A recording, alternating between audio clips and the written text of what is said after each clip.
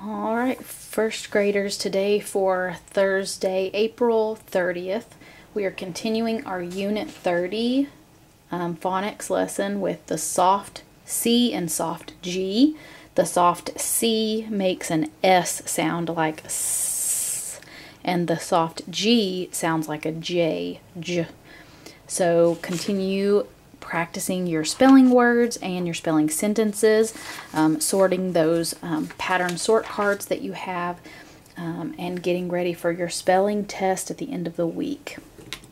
So for your phonics today, you have two separate sheets and they are both cut and paste. So they are one-sided. So this is going to be BLM 3 and BLM 7. So on BLM 3, this is called phonemic awareness.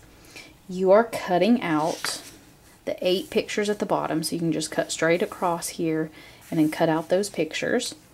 And you are going to glue down the pictures that have the S sound under the picture that also has the S sound in it. Then you're going to glue down any pictures that have the J sound under the picture that has the J sound. So if this picture right here is mice, what are you hearing? Are you hearing S or J? Mice. Right, you're hearing that S. So that's your soft C that you're hearing. So you want to glue down any of these pictures that also have that soft C over with the mice. And this is an orange. So what are you hearing there? Right, you're hearing the soft G, that J, J, orange. So you're going to glue down any pictures that have the soft G under the orange. So your pictures are cage, giraffe, garlic, I think. I'm not sure. You all might know better than me what that is. I'm not sure. Circle, fence, pencil, gym, and bridge. So other than this one, you should know what word, and you can even write the words in there with your picture so that when you go to glue it down, you even see the letter that you're looking for. I'm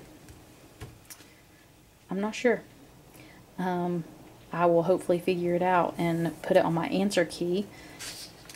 Sometimes I get on the video and just freeze up sometimes and can't tell in the picture, or have to look back in the benchmark book and see what they have written down. And BLM 7, you are cutting out these 4 letters down at the bottom. C, C, C, and G.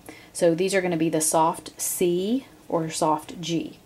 So what you're doing is there's a word on top, and then there's going to be a rhyming word under it. So you have to make the rhyming word.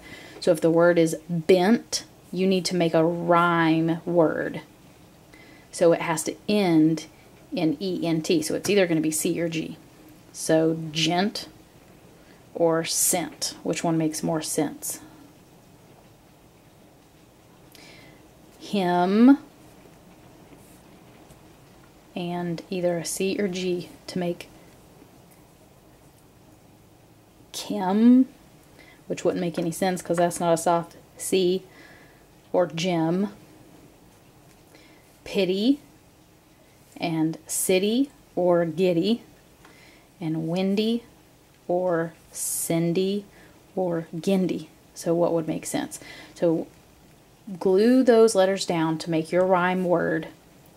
And then over here, you are drawing a picture of that word you made. So not both words, just the word you're making. So those 4 words that you make, draw a picture of it. So I will put answer keys up on Class Dojo. And if you need any help at all, let me know.